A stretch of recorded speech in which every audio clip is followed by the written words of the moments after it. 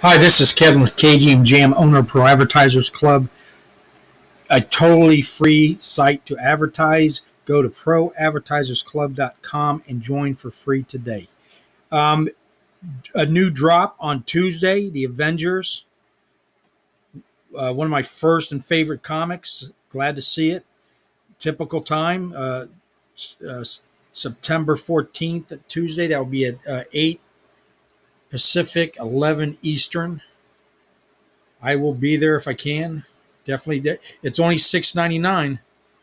Okay, it's still a blind box format, so you can get the secret rare. One thing that I like what they're doing, and this goes to do with the team they got, and I can't remember the name off the top of my head, but he ran or did Pokemon, and I've done Yu-Gi-Oh in the past and some of the other card games and Magic. But what they do is they found a way to keep everybody to do something for everybody.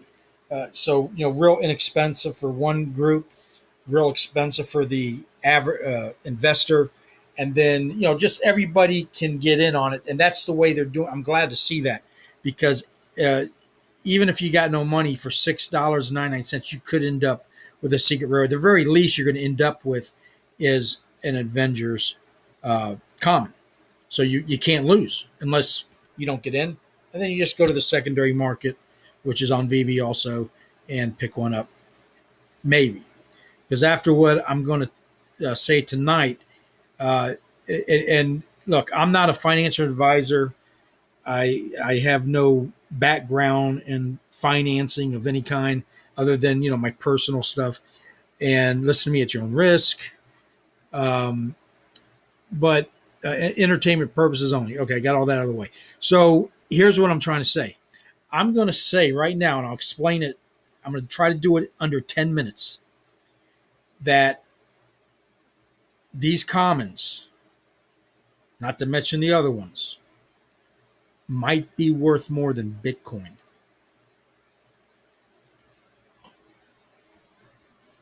Okay? And it hit me last night when I was watching the first pump and dump that it wasn't a dump, it was more of a pump that's now slowly venting. When I was seeing it last night, it hit me like a rock. Because here's the question I had. Okay, let's go to here, and let's go to this comic right here. It's cheapest you can get it right now is about $17,000, 16,000. Okay, and it dawned on me that a month out of the starting gate, this NFT is a third the value of Bitcoin.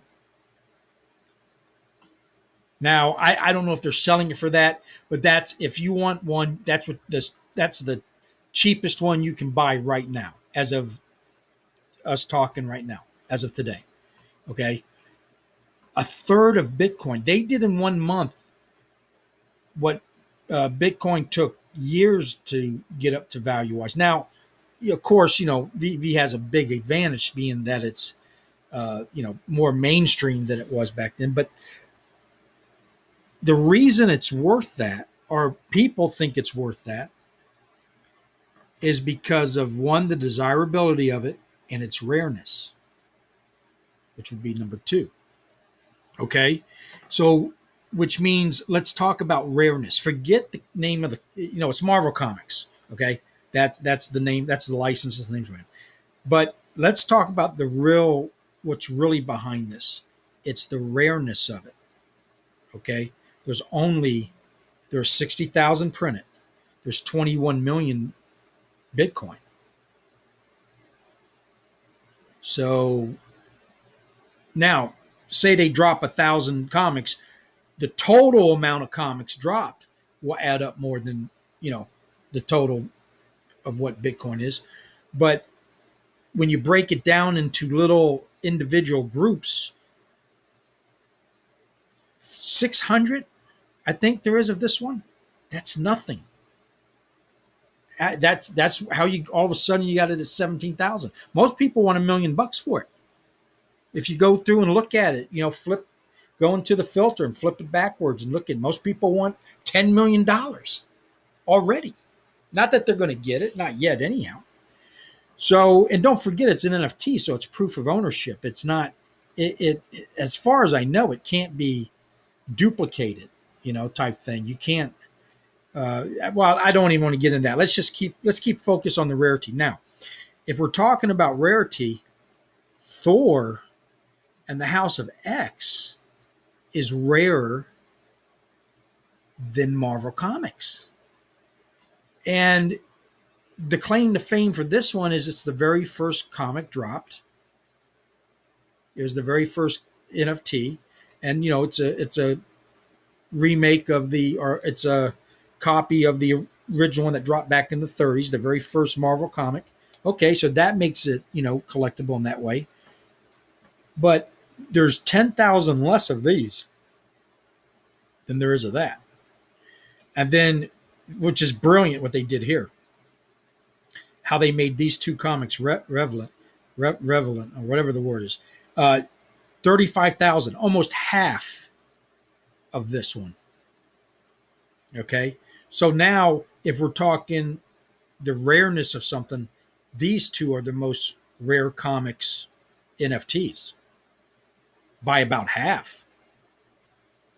This has got the first. This is the first of two things, but these are rare if you're going by that.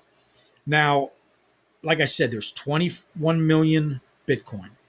Okay, there's 750 billion OMI. And I think only 300 millions in circulation, or 3 billion or something like that. Not the whole, it's not thing. And it's on the Go 20. Okay. And the reason it's on the Go 20 is because of this. If I can find it here real quick. Right here, look at this. Go chain, transactions per second, 1,300. Ethereum, 15. Imagine if we were on Ethereum and they were, the OMI coin was basing on that, how we would be able to, even though it's not on the Ethereum now, and we're going by the, just the gems. But that, I think that's why they started out on Go chain and not, because this is probably a couple years back. But, and that's why, look at this, average fee for transaction. I've seen that. I bought some Shiba Inu for $25 and paid that much, and and all that. But the Ethereum is supposed to fix that in December. And then one more quick thing, and we'll get back to the comics. This is Terra Virtua, and they only take Ethereum, so I won't work with them right now. But they got some cool stuff. If you get a chance, check it out. They don't got they got some pretty good licenses. They got Netflix. That's how come they got Lost in Space here. I don't know if they're exclusive, but they got the Black Rim here and Godzilla King and all that. But the reason I'm showing you that, because I have been showing it, is this right here. Where is it? Where is it? Okay, Terra Virtua, which is what I just showed you, migrates from Ethereum to Polygon to reduce energy consumption by over 99%. Terra Virtua has made the decision to move from the Ethereum blockchain to Polygon, citing sustainability as the main factor. August 17th, it just happened. Okay? That's the first thing I've ever heard leaving Ethereum. And I don't know what that means. Okay? Everything's supposed to be on Ethereum, and then now you got Solana, but and then Cardano tomorrow, which tomorrow is the big, supposedly smart contract opening. But anyway, let me get back to the comics. So what we're talking about here is the rareness. So what's more valuable now? Is it this or this?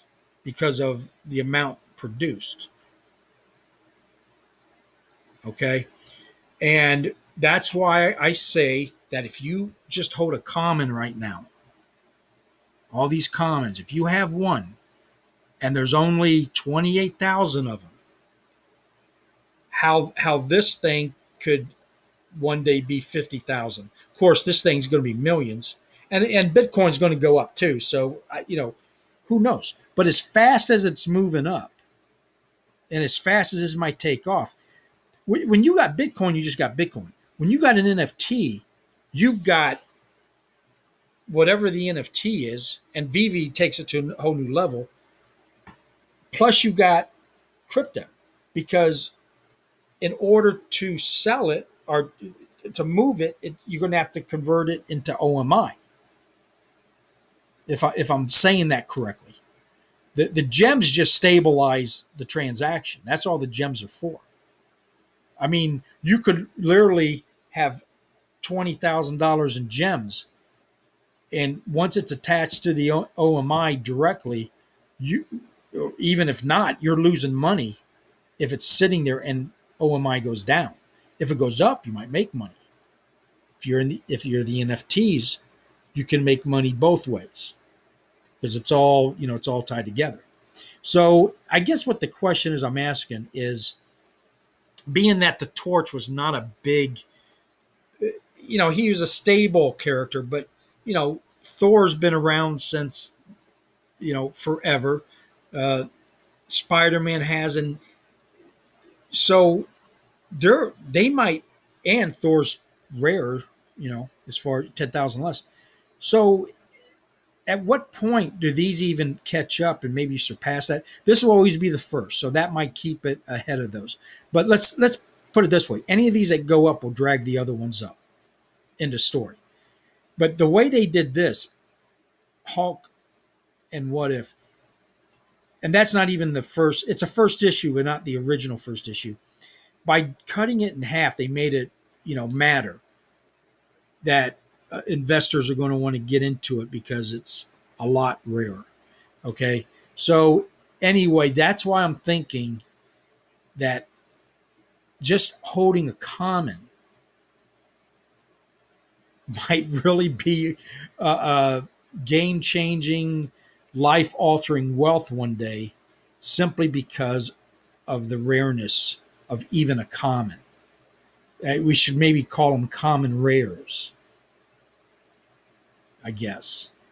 So I don't know if that proves anything, or if I could be so off base and wrong, that all I know is that that's true, that this is already 1/3 of the price of Bitcoin in 1 month, and things are only going to get better.